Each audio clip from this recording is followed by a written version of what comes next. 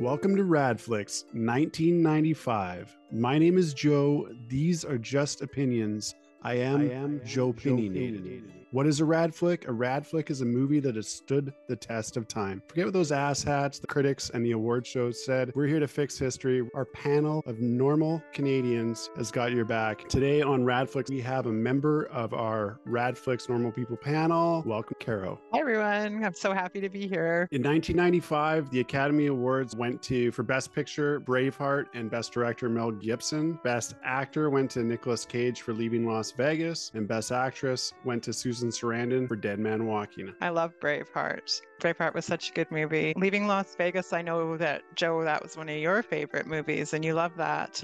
I read the book, but Braveheart, hell yeah. Some people that we lost in 1995, Dean Martin, George Abbott. First category for Rad Flicks 1995 is horror and suspense. 6 finalists for horror and suspense. The first finalist is Copycat, starring Sigourney Weaver, Holly Hunter, directed by John Amiel. Next finalist for Raddest Horror Suspense 1995 is the movie Seven, starring Brad Pitt, Morgan Freeman, Kevin Spacey, directed by David Fincher. I've never been crazy about this movie. As good as it is, my friends were growing up. Even my son loves it. What do you think of Seven? You know, it was really interesting because of the 7 deadly sins. Glutton. Envy, sloth. Is it wrath? If anyone knows them, put them in the comments. Yeah, put them in the comments. I wasn't paying attention that day at church. Next finalist for Raddest Horror Suspense is Demon Knight, directed by Ernest Dickerson and starring Billy Zane and William Sadler. It's more like a horror comedy, this one. Fun Avenue. The mysterious drifter Billy Zane battles demons who are after a powerful relic while holed up in a remote boarding house with a group of strangers. Billy Zane looks like he wears eyeliner. Next finalist for Raddest Horror Suspense goes to Species. It stars Natasha Henstridge, Michael Madsen, directed by Roger Donaldson. This was like the big movie for Natasha. She's Canadian. Next up,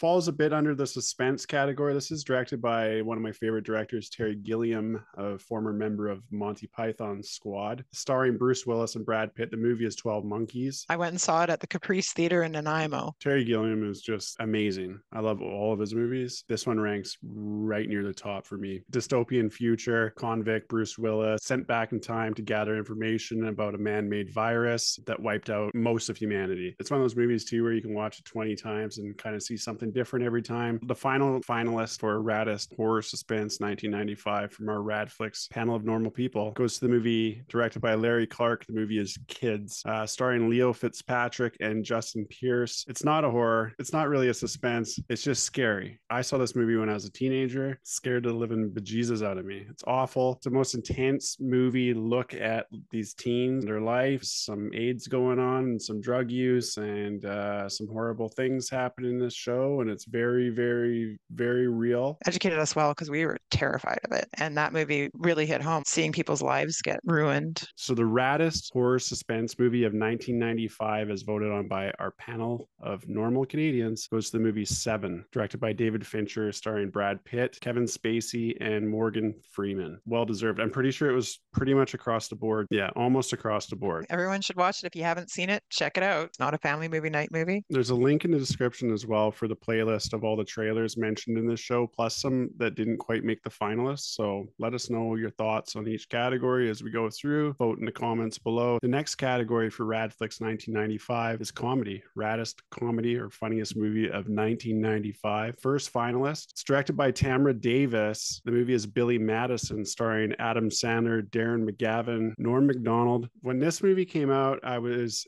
summertime. I was staying on Salt Spring Island for the summer because I went to the video store to rent something. I can't remember what, but it wasn't in. And so I rented Billy Madison instead, brought it home, damn near wore out the tape before I brought it back 3 days late. The same story, honestly, to Back to School, Rodney Dangerfield. I mean, similar story. So good. Steve Buscemi has a really great role in this. The pickle races, he stamped on a bag. He called the shit poop. Chris Farley in this movie too. And just like his whole bragging about getting with the teacher on the bus and O'Doyle rules. And there's just a million lines from this one. Next finalist for Raddest Comedy 1995, directed by Peter Siegel, starring David Spade and Chris Farley. The movie is Tommy Callahan, automotive parts producer, and he's forced into the family business. David Spade and Chris Farley together. They played off each other so well. Fat guy in a little coat was something that Chris used to always do to David Spade around the office in Saturday Night Live. Not up here so much or down here, but right here. Chris Farley, one of the funniest people in history, really. Next finalist for 1995, some really modern day classics here. This one starring John Candy and Alan Alda, Rhea Perlman, and this is actually directed by Michael Moore. The movie is Canadian Bacon. This one just plays on so many different Canadian stereotypes, starring John Candy, starring a slew of Canadians. Just a lot of cameos the whole way through. Kind of honestly reminds me a little bit of like Jay and Silent Bob a few years later. One hilarious scene after the other, only funnier with time. Next finalist, speaking of Jay and Silent Bob, the next finalist, directed by Kevin Smith, starring Jeremy London and Jason Lee in Mallrats. Two slackers spend a day at the mall. For me anyways, it's the magic eye. The guy in the mall trying to stare at the magic eye. I think that I saw Mallrats before I saw Clerks. Just this guy is super frustrated standing in front of a magic eye. And in the mid 90s and early 90s, magic eye were huge. Those things were. I hated the magic eyes. Like I could never see the magic eye. I'd be like taking so long and everyone would be like, oh my God, yeah, it's this. And I'm like, it's not working for me. I can't do the magic eye. Next finalist for Rad Flicks Comedy 1995, directed by Amy Heckerling, starring Stacey Dash and Alicia Silverstone, Clueless. And I think it had Paul Rudd in it. It was so much fun. These rich kids in Beverly Hills going to high school. If you have any preteen girls or teen girls that haven't seen this, watch it with them. They'll get a kick out of it. Rolling with the homie. The final finalist goes to Jack Lemmon and Walter Matthau in the sequel, and the movie is Grumpier Old Man, directed by Howard Deutsch. We watched this so many times in our house. Anne Margaret. Sophia Loren. Yes, Sophia Loren. Oh, she's so beautiful. Brooks Meredith, just kind of owned in these shows, just with his one-liners, the wish in one hand and crap in the other and see which fills first. The kid swallowed a quarter. Well, if she craps out 2 dimes and a nickel, then I'd be concerned. John Gustafson and Max Goldman were the name of the characters in that one. It's just a simple movie. It reminds me honestly of like Father of the Bride or something like that. Just where it's just a easy fun to movie. watch.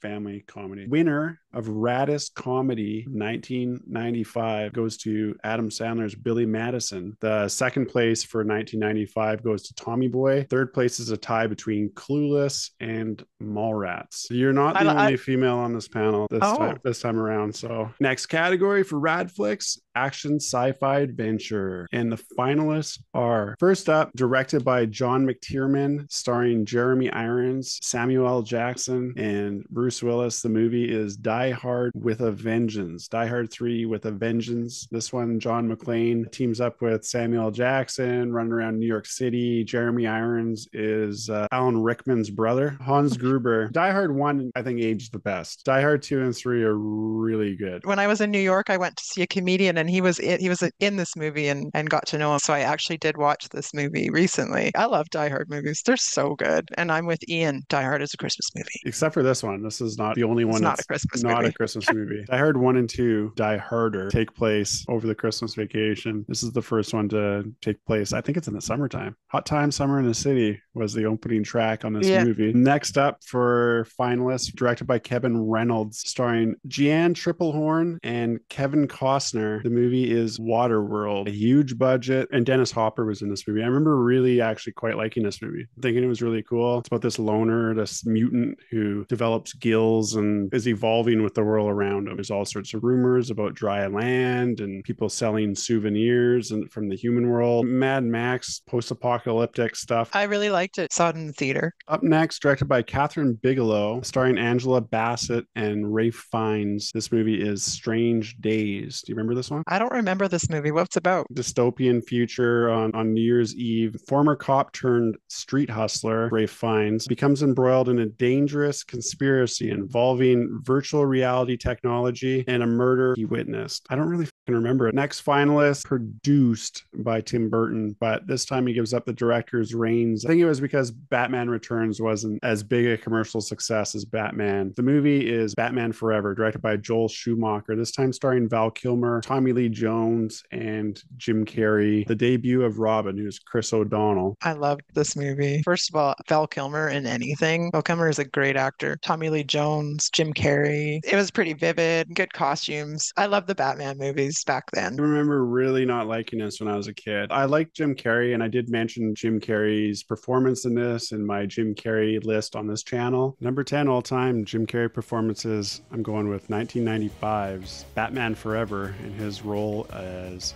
the Riddler. For me, the Riddler is a great character, and probably the best thing about Batman Forever. Check out the channel. It's at My Friend Joe on YouTube. Hashtag Joepinionated is a good way to find me. Tommy Lee Jones as Two-Face was awful. Jim Carrey was good. Val Kilmer was okay. He really wasn't in it that much. I watched that Val Kilmer documentary and really excited to be Batman, but then felt like he couldn't really spread his wings. I maybe need to watch it again because I don't think I've watched this since the 90s. I remember the car climbing the wall, and I remember just being like, that's cheesy. You're such a huge Tim Burton fan that you would have been like boycotting liking this movie because he didn't direct it. I think there's definitely a Tim Burton bias from Joe because Joe loves Tim Burton. He produced this movie, number one, so he's still involved. I don't know if at the time I had developed a Tim Burton bias. Like, I don't know for sure that I really knew who Tim Burton was at this point. I must have known right around this time. I don't think I had pieced together that he had done Pewie's and Edward Scissorhands and all those ones. So, I mean, we would have watched anything with Jim Carrey in it and just been eating it up. yeah, that's true. I definitely watched it. I don't know if I watched it in the theater, but I definitely watched this one. Next finalist for Raddest Action Sci-Fi Adventure, directed by Robert Rodriguez, starring Selma Hayek and Antonio Banderas in Desperado. At the time, it was like Antonio Banderas, but Selma Hayek. I freaking love Selma Hayek personally. Like every time I see her in an interview, I always got to watch it. I love her. She's so funny. You know, Robert Rodriguez style obviously marries well with Tarantino. I mean, they work together quite a bit in the future. This movie is, very Dusk Till Dawn style, a lot of crazy action going on. It's almost like a comic book brought to life. Very stylish, very cool show. Next up for finalists, Raddest Action Sci-Fi Adventures, directed by Ian Softly. The movie is Hackers, starring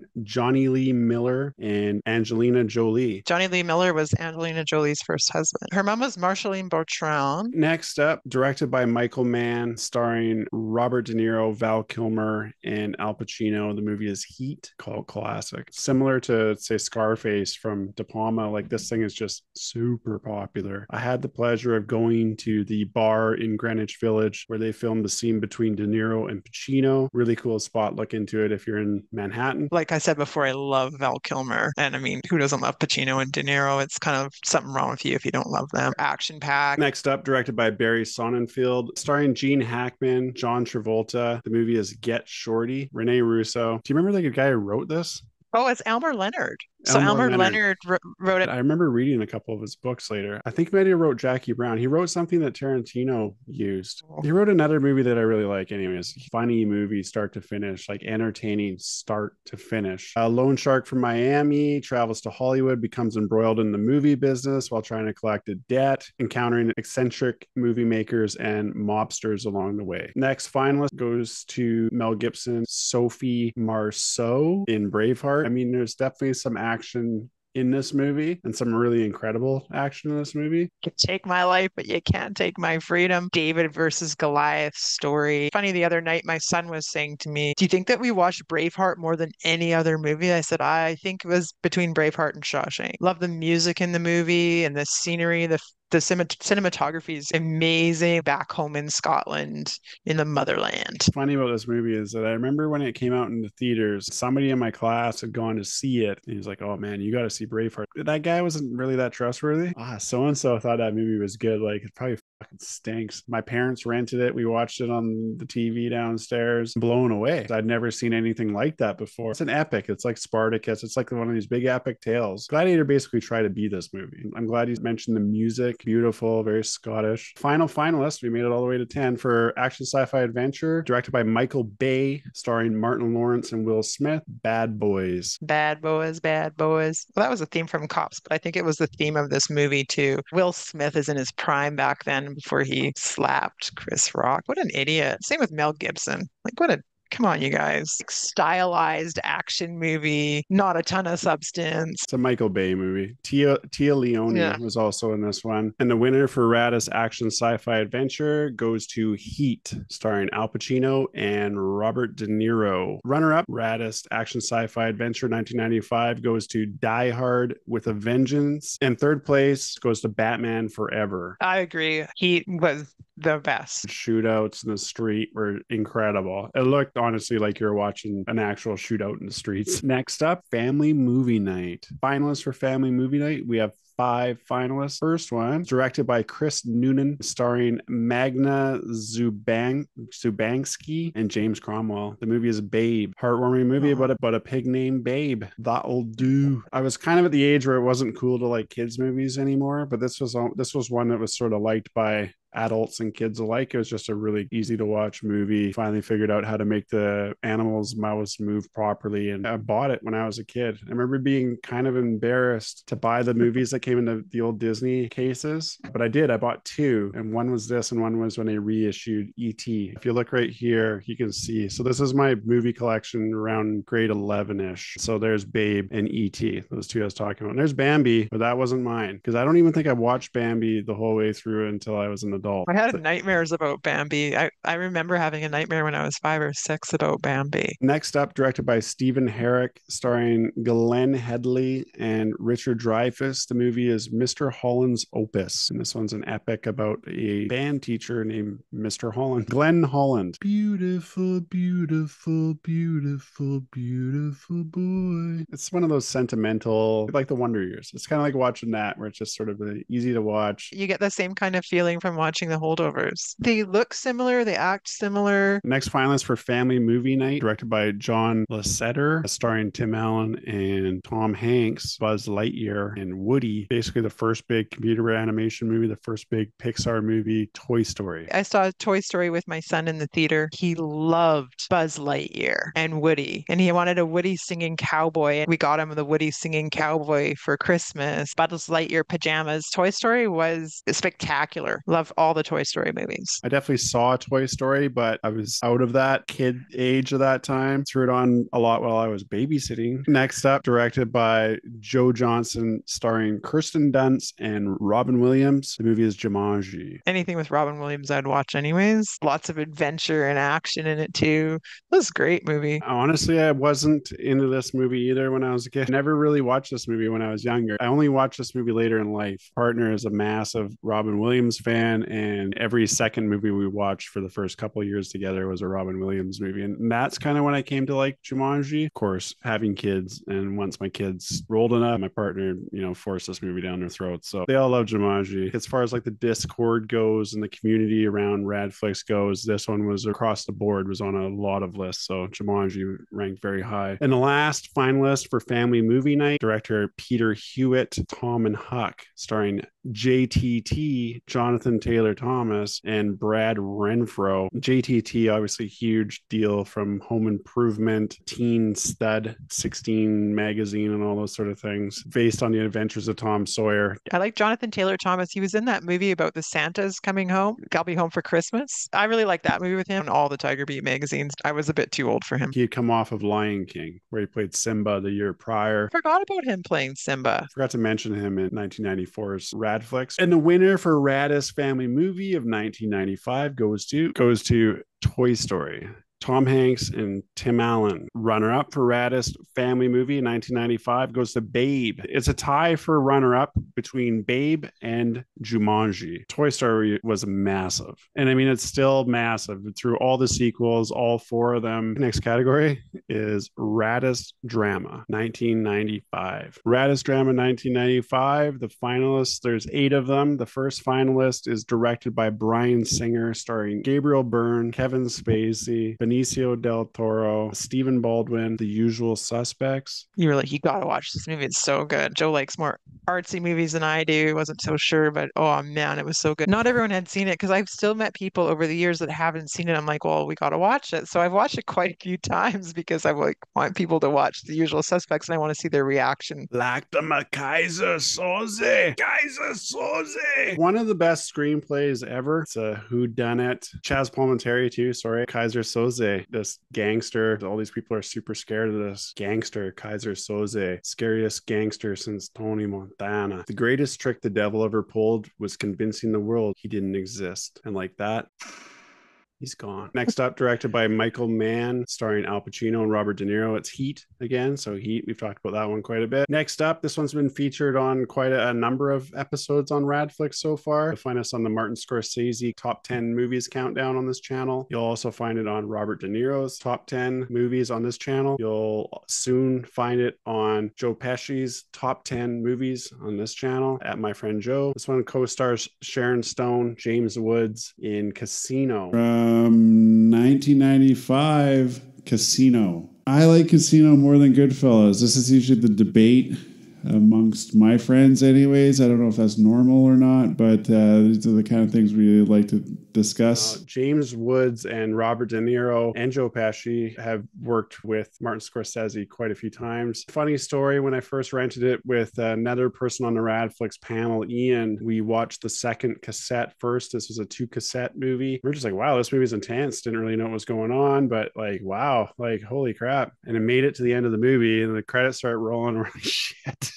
You know, an hour and a half later, we decided to put the first one back on, and then I proceeded to watch the whole movie again. Sam Ace Rothstein and Sharon Stone nominated for an Academy Award for this movie, and she didn't take it home. I think that's really disappointing because I like her role in this way more than I like Susan Sarandon in Dead Man Walking. Wasn't crazy about Dead Man Walking. It's no Casino, and what Sharon Stone did in this show, other than Elizabeth Shue maybe in Leaving Las Vegas, I'm not sure if she was nominated in that category too. She might have been supporting. I thought Sharon Stone deserved it. I always just think of Sharon Stone when I think of Casino, and I know coming out of the house in that glam white outfit. I love Sharon Stone. It's a long movie. That's one thing I find about Scorsese movies. They're really long. Fired his editor or something in the last few movies are really Ah, long. they're too long. Newer movies are so long. I watch them in like 2 or 3 sittings because I can't sit through a 3-hour movie. Loosely based on a true story, which is kind of cool. And there's an episode on YouTube. I'll put a link in the description about this guy who compares it to the real history. Braveheart's another one where like Braveheart's like not a single thing about that movie is true. It's sort of loosely based on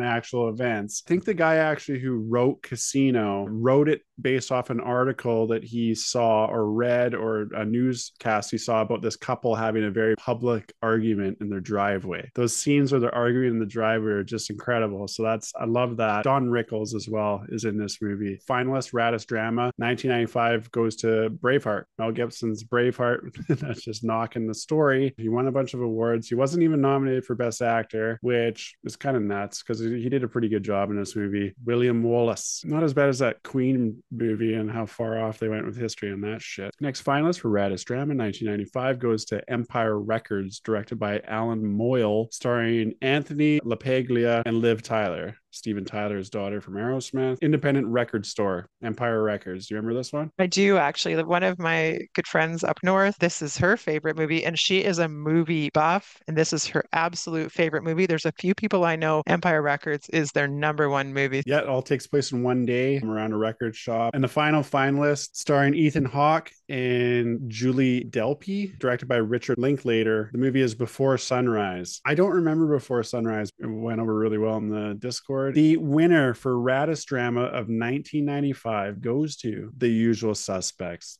Like the Kaiser Soze. Kaiser Soze. Kubayashi.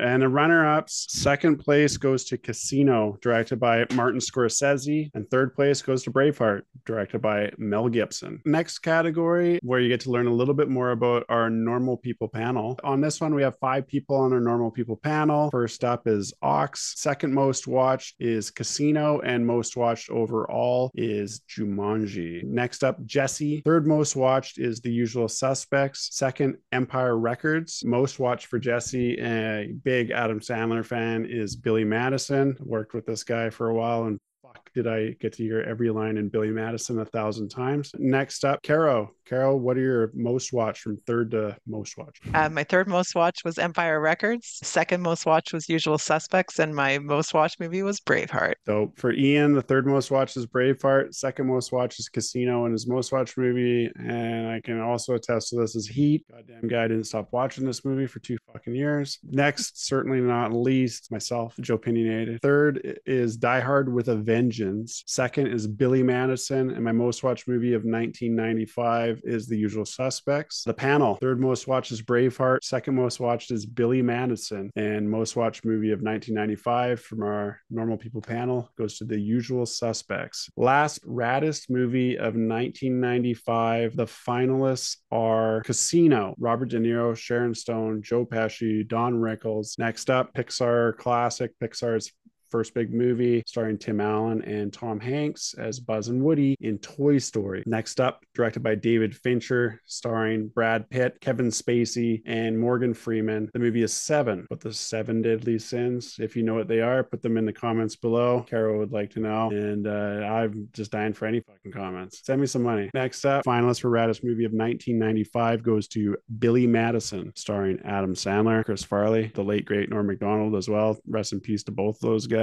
Next finalist, and it hasn't been mentioned up to this point yet, directed by Woody Allen, starring Mira Sorvino and Michael Rappaport. The movie is Mighty Aphrodite. This was actually one of my very favorite Woody Allen movies. Check out my Woody Allen list. It's on this channel. I was a big Woody Allen fan growing up. I love his books. His books are very important to me. The books he wrote before when he was doing stand-up. I love his comedy. I love his writing. When I was getting into nerdy movies, Mighty Aphrodite might be one of the first sort of like hoity-toity movies that I kind of liked. Extremely funny. Laugh out loud funny about this guy who him and his wife adopt a kid, and he wants to trace down the kid's biological mother. And when he finds her, it's Mira Sorvino, and she's a call girl. Next up, directed by Mel Gibson, Braveheart, Sir William Wallace. Next up, Heat, Al Pacino, Val Kilmer, and Robert De Niro. Finalist for raddest movie, Terry Gilliam's 12 Monkeys, Brad Pitt, Bruce Willis. Bruce Willis is such an underrated actor. Bruce Willis' performance in 12 Monkeys is one of the best performances of the 90s, and he's just on fire at this point. Shout out to Bruce Willis. I know that he's struggling these days and not doing too well. Definitely a hero of mine. And the last finalist for 1995 goes to The Usual Suspects. Benicio del Toro's role in this movie too. Gabriel Byrne, incredible in this movie.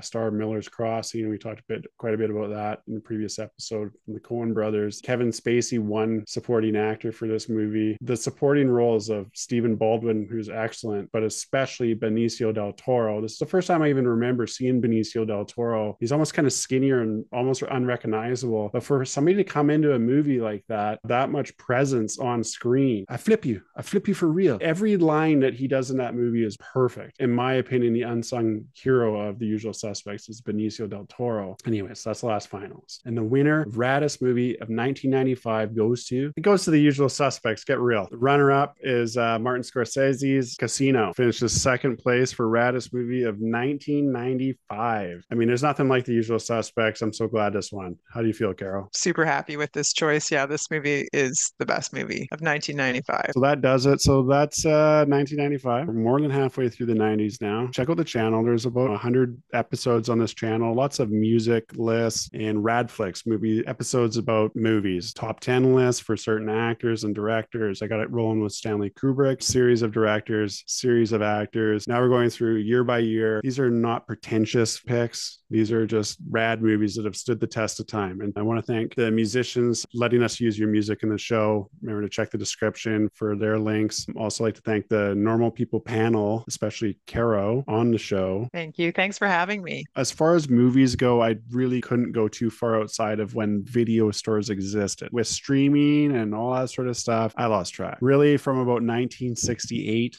from Stanley Kubrick's 2001 until about 2010, I know my movies. Outside of that, I don't. And I'm not saying I've seen every movie, and I hate people that say they fucking have. This show is sort of anti that shit. And if you have, like, seriously, get a fucking life. Go outside, watch Rad Flicks, and save yourself some fucking time. Feel free to gank my list. Live and let live. Be normal. Mind your own fucking business. I'm sorry I'm a little low on facts and high on opinions. Respect the raddest movie of 1995, The Usual Suspects. Respect to Caro. We'll catch you on the next one.